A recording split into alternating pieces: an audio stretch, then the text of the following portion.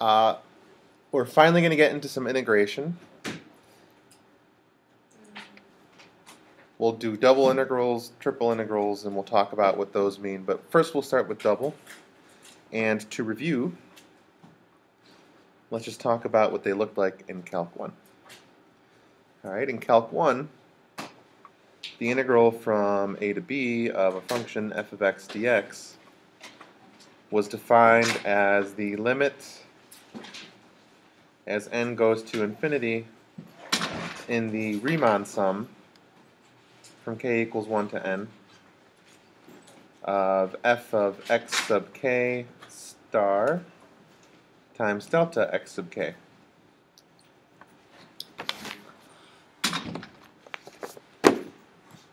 You two find a spot, get to work, and you can turn your homework in after.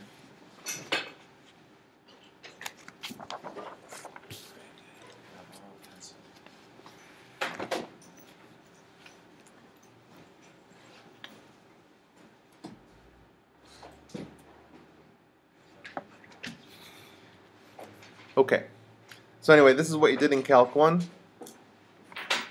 The notation might have been a little different, but essentially the picture looked something like this. Here's f of x. You subdivided the interval from a to b into what?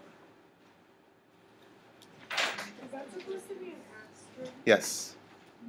Rectangles. Little rectangle. Yep. Yours is right here, sorry. And so this basically represented the height of each individual rectangle. That's why this has an asterisk. And then this represented the what? The base, yes. And when you sum all the height times bases, you get a what?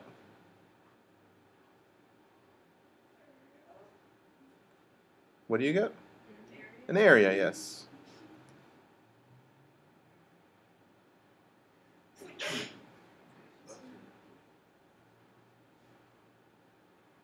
Anyway, so something like this. The width is delta x sub k. That would be one of these. And then whatever endpoint you're using, that would be your f of x sub k star. Okay, and when you sum all the areas of the rectangles, as you decrease the width and make the width as tiny as possible, which is what this means, you get the actual area under the curve. Okay, and everybody knows that, right? Don't have to spend too much time talking about that. In Calc 2, now the problem is going to look something like this. Instead of being interested in an area under a curve, we want to know volume under a surface. So the volume problem looks something like this. Given a function of two variables,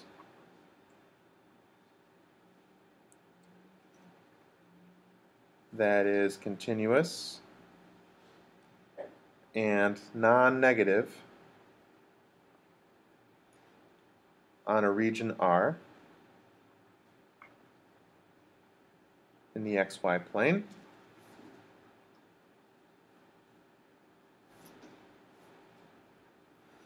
We want to find the volume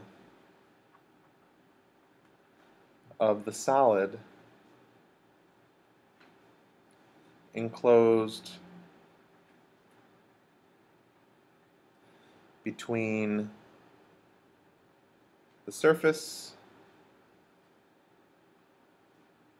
z equals f of xy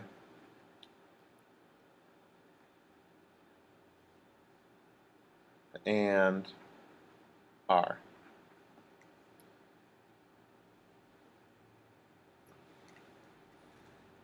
So imagine some sort of surface. Here's it. Let's just call it c equals f of xy. And let's say the surface is positioned on the XYZ coordinate system so that it looks something like this.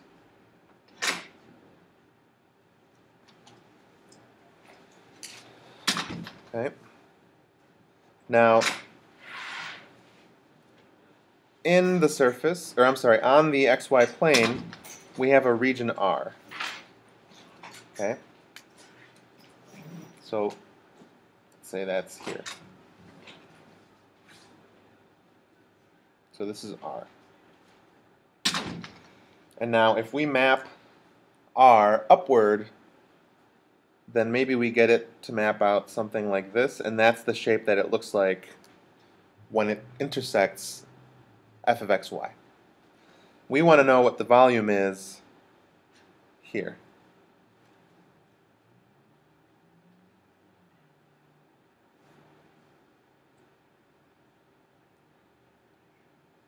And now the process for finding the volume is going to be exactly like what we did here with the Riemann sum, except instead of doing the Riemann sum of several little areas, we're going to do the Riemann sum of several little volumes. Okay, and so what we'll do is we'll subdivide R into rectangles.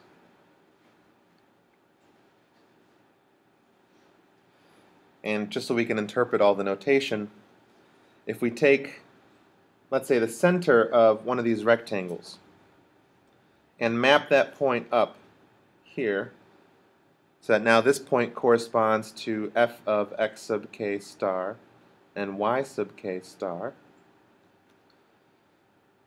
and we form a parallelepiped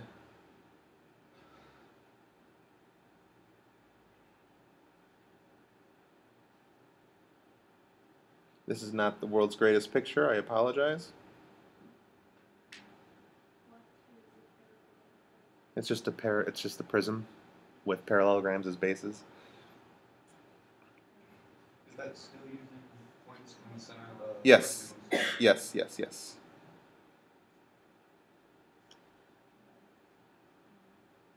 So what I'll do is redraw this section, make it a little easier.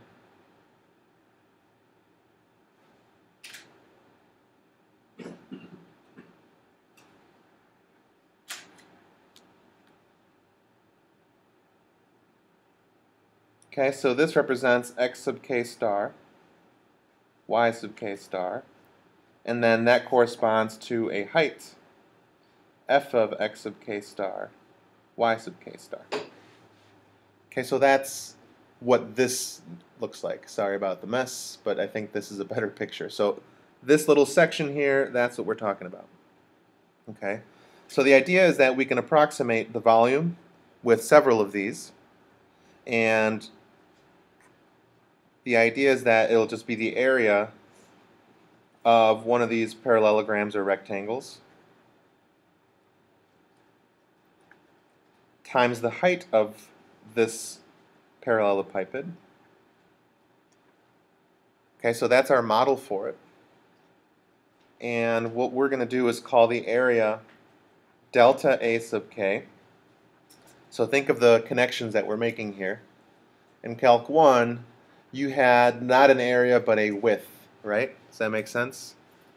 In Calc 2, we have an area that we're shrinking down as much as possible. So that's delta A sub k. And if I multiply that area with the height, which is going to correspond to f of x sub k star and y sub k star, that will represent the volume of each one. Okay? So now, if we take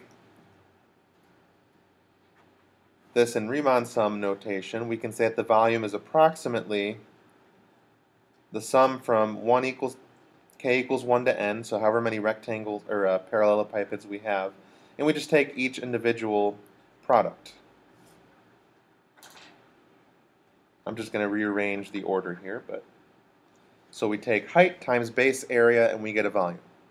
And now as we increase the number of subdivisions as we go to infinity, then we get that the volume is not approximate anymore, but that the volume will be the limit as we subdivide into an infinite amount of parallelepipeds of the sum from k equals 1 to n of f of x sub k star y sub k star times delta a sub k.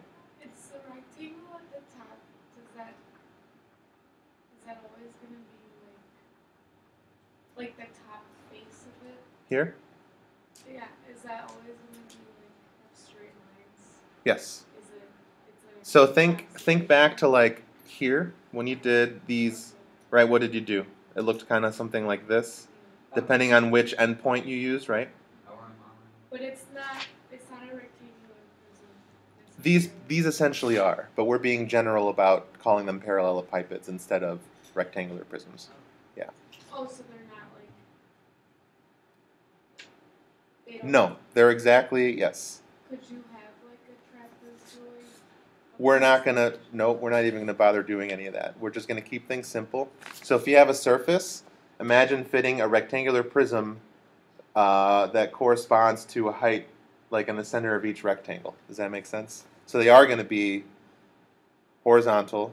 They are going to be rectangles. We're just calling them parallelepipeds because it's a more general term. Okay, so this is the definition for a double integral. I should mention that this is a picture where we have a volume that's completely trapped under a surface, but it's between the xy plane and the surface, so we interpret this as being a positive volume. Does that make sense? What did you do when the curve over here was below the x-axis? What values did you get? Negative. So that's all it means. So if you get a negative, it just means that the volume is below the xy plane as opposed to above. Does that make sense? And if you have a surface like this one where it goes above and below, then obviously the final answer will be just the difference between above and below volumes. Does that make sense? Okay.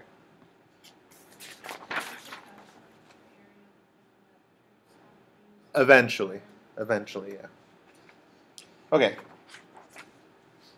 So if we go one step further, let me just write it down so we have it on my piece of paper here. The limit as n approaches infinity of the Riemann sum from k equals 1 of f of x sub k star, y sub k star, times delta a sub k. This now becomes the double integral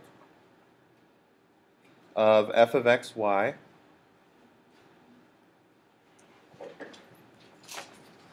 the delta x sub k became what in the integral? Dx, right? Delta a sub k is going to become a d. We're going to go dA first, but eventually dx or dy and dx. And we just put the region that we're integrating over underneath both the integrals. So this is what the notation looks like. Okay, and we read this as the double integral of f of x y over r. Okay, that's how we would read that. Okay? So now as far as evaluating them,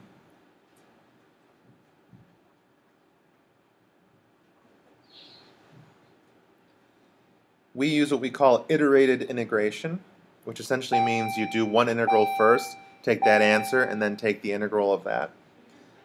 So for instance, if we have f of x y dx dy from a to b, and then y is from c to d, to evaluate this, you would first perform the inner integral.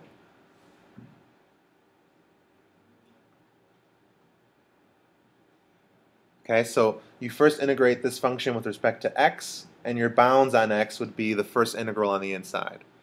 Whatever that is, okay, then you're going to take the integral of that from c to d. So I'll just put this in red. So it's the first one would be in this case in respect to the x. Yes. In respect to y. Exactly.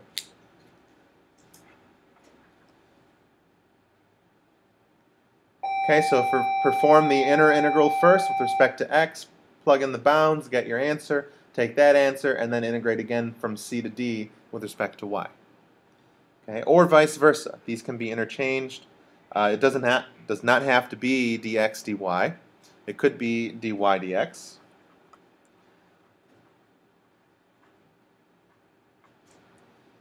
Now, we'll talk about this later, but you can't just necessarily flip things and keep it simple. Sometimes the bounds are going to change drastically if you switch the order. But since we're talking about rectangular regions today, they will be okay. So then this one would be evaluated with respect to y first.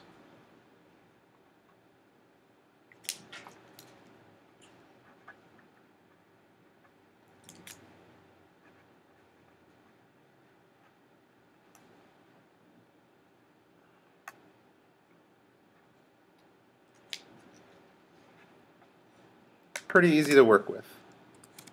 Okay, nothing too complicated today. So perform the inner integral, get that answer, and then perform the outer integral, and then you're done. Okay, so let's try an example. Wait, is that R just supposed to be like This r, what is that? it represents the region that you're integrating over. You just put it underneath the double integral. It needs to be underneath. So it's not just floating, but yes. Okay, so let's say we have integral from 0 to 3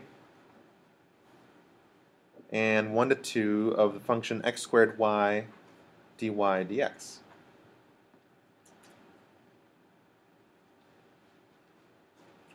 Okay, so start with the inner integral with respect to y, right? What does the function become when you integrate? Treating x squared as just a constant right now. 1/2. Yep. Yes. And now this is from y equals 1 to y equals 2. And I do make a habit of writing the variable. Sometimes, especially when we get double, triple integrals, you want to always make sure you know what variable you're plugging in 1 and 2 into. Okay, so we have that. This is still from 0 to 3, however.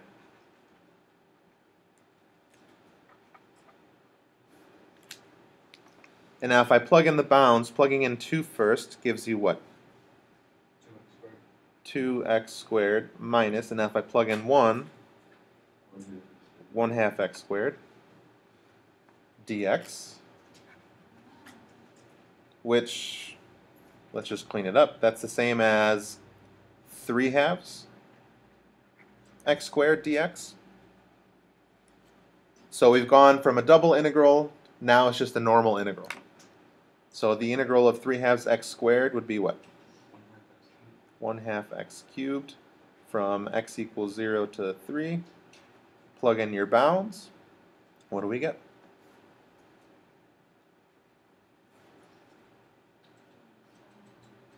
Good.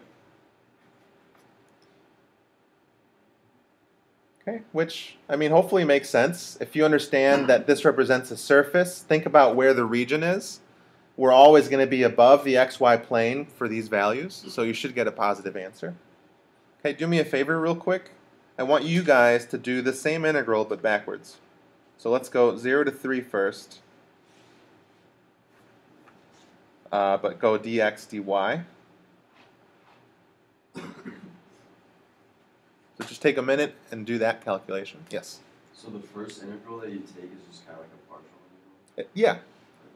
So you're going to have these other variables floating around, but you treat them as constants. You only worry about the y in this case. Yep.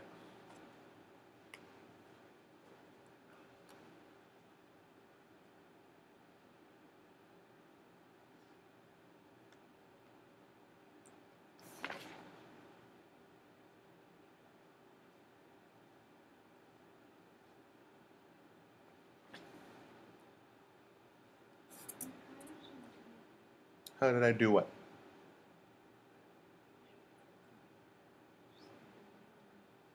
Just know things? The whole thing? So you understand that we're looking at that first, right? Well, are we when we take the integral with respect Pretend like that x squared isn't even there.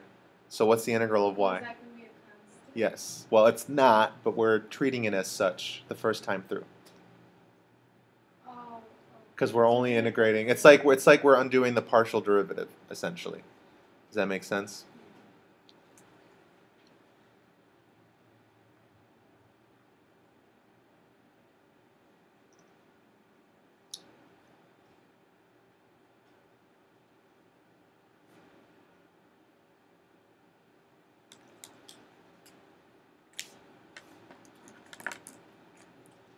I don't know how much longer this video is going to last. My battery is going to die soon.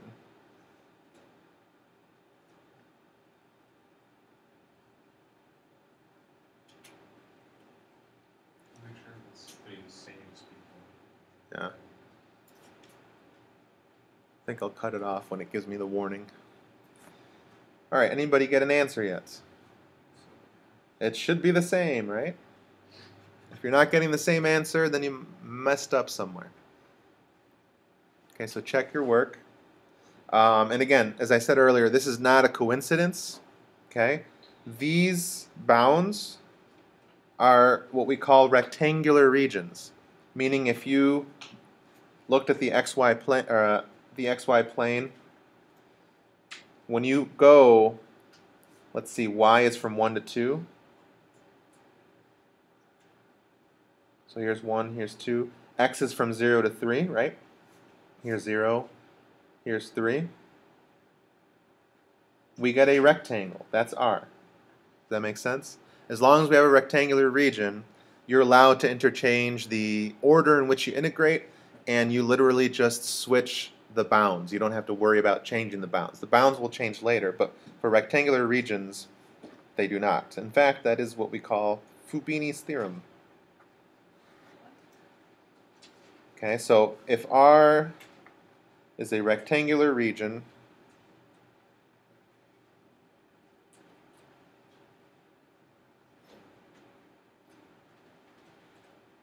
defined by x being between a and b, and y being between c and d,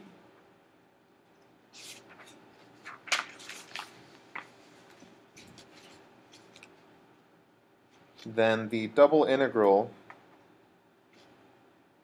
of f of x, y, dA can be integrated in any order that you want. So if you want to go x first, fine.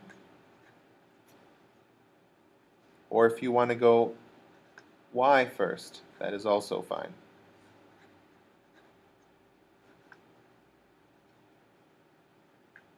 So whichever one you prefer is fine.